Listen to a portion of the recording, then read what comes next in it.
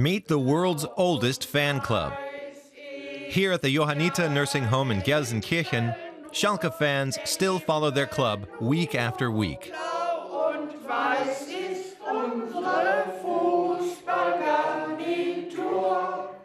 We're here to visit Ursula, Hans, and their pals. They've been Schalke fans for as long as they can remember, and that's a long time. The fan club members have a combined age of over 1,000. It's match day, and a few hours before kickoff, Ursula's family has come to visit. Of course, they're all Schalke fans. Schalke is important for the whole city of Gelsenkirchen. All I used to hear as a child was Schalke, Schalke, Schalke. Everyone in Gelsenkirchen is crazy about them. Wherever you go in Germany, everyone knows Schalke. Being a Schalke fan is a family tradition. It's almost like a religion.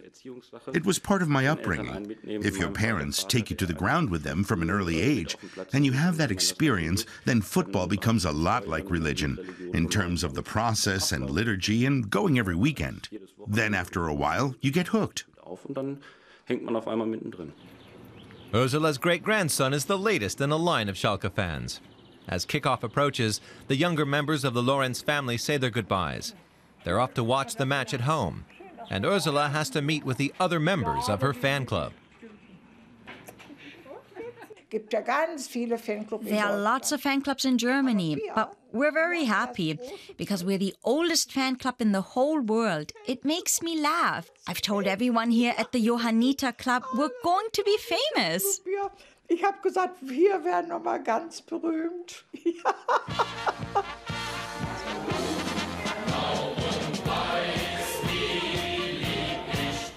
The Schalke pensioners make their way to their mini arena in their own time. Heinz Honat is 95 years old. He's been a Schalke fan since 1928.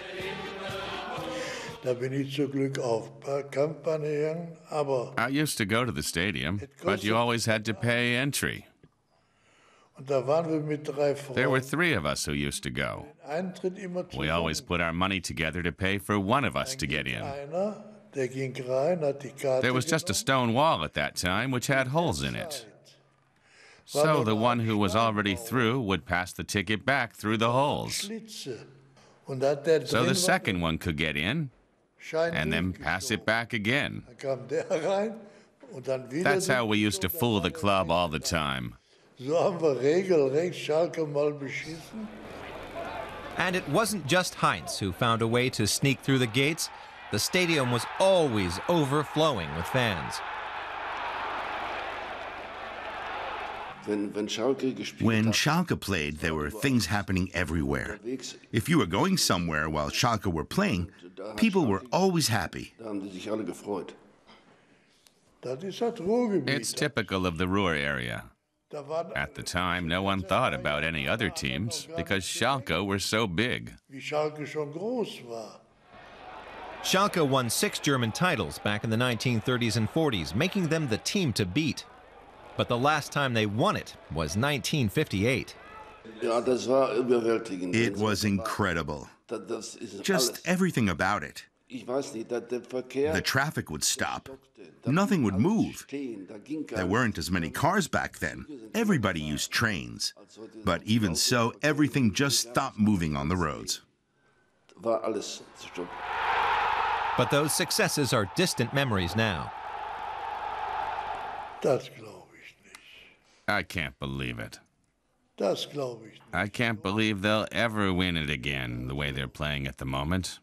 It's terrible. Terrible or not, the fan club always sings the Schalke anthem before kickoff. They used to sing it in Schalke's glory days too. Now they hope it brings the team luck.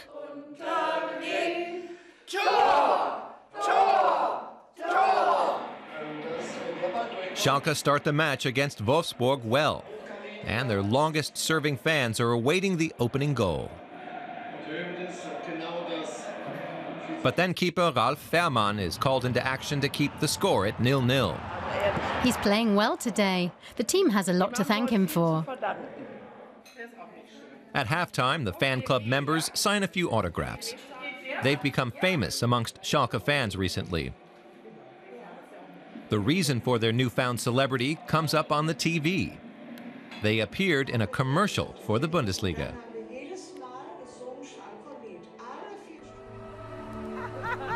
In the video, they talk about their love for both Schalke and the team's home city of Gelsenkirchen. Ich bin mit Schalke 04 groß geworden. Schalke gehört zu Gelsenkirchen.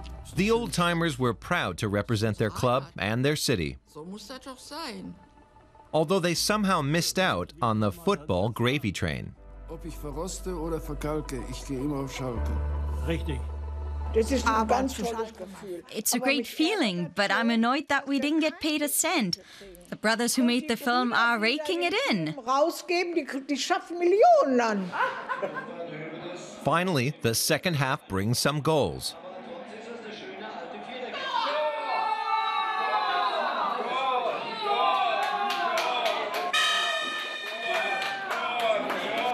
Ursula can even empathize with the other side. The way I see it, the other team would be sad if they didn't score any goals. That's our Mrs. Lorenz. The match ends 1-1, and for the world's oldest fan club, it's time for bed.